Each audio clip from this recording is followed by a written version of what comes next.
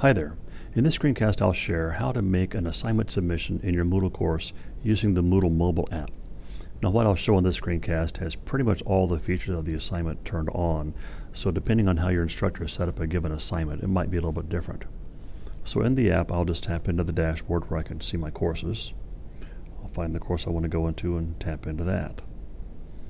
Now in this course I'm looking to make a submission to the week 5 essay assignment, so I just tap into that. Now at the top I'll see the instructions. Now if I need to show more, I can tap that and read the full set of instructions. I can X out of that, and it's time to make my submission, so I'll just tap the Add Submission button.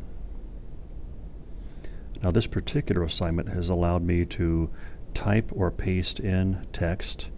I can either type it in directly or I can paste in from a Google Doc or some other word processor. In this case, I printed out my assignment submission and I want to send it through the app digitally to my instructor. So at the bottom here I can click Add File.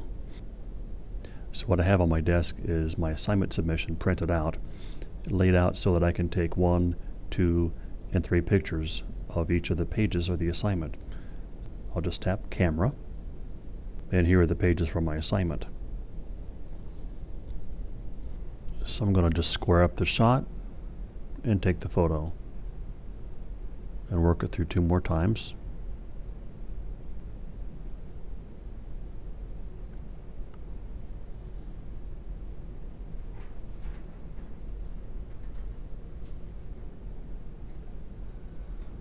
And 1 last time here. When you're finished, tap Save at the upper right, and then 1 more confirmation. It might take a few seconds for your pictures to upload.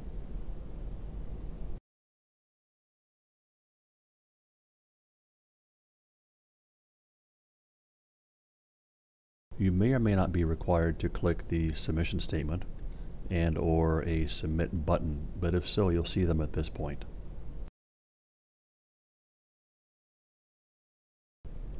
You'll have 1 more confirmation here, and you'll see that your assignment has been submitted but not graded yet. Now you might see a checkbox right there that indicates it's been graded. Here's how to check your grades.